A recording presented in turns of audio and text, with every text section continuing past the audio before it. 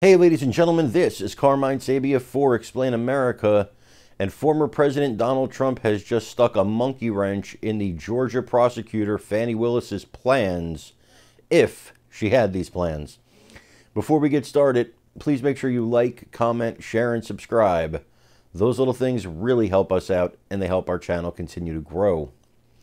Now, as you guys know, it is very much believed by most of the media and most experts that former President Trump will be indicted next week in Georgia, and it looks like it might be racketeering charges related to the 2020 presidential election, and they're saying that he tried to interfere and illegally change votes and basically steal the presidency.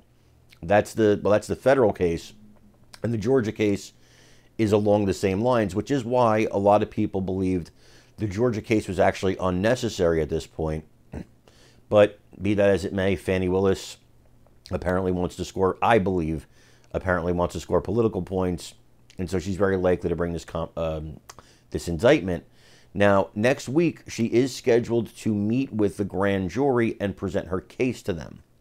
So, again, this could result in the fourth indictment for the former president, and that is, it's really taken a toll, I think, on him, maybe mentally, certainly taking a toll on him financially, and in the presidential race. So when he was confronted by a reporter at the Iowa State Fair, he was confronted by a reporter who asked him if he would accept a plea deal in the Georgia case. Trump said unequivocally, no, he would not accept the plea deal under any circumstances. Now, he went on to blame Joe Biden for the prosecutions, although Joe Biden, of course, is not a prosecutor and has no role in the prosecutions officially. So I think, maybe I wouldn't put it on Joe Biden either. I think Democrats are doing what Democrats do. These are Democrat prosecutors. I don't think they would bring these charges against a Democrat politician. I could be wrong, but I don't believe so. I think that his insistence on not taking a plea deal is actually wise.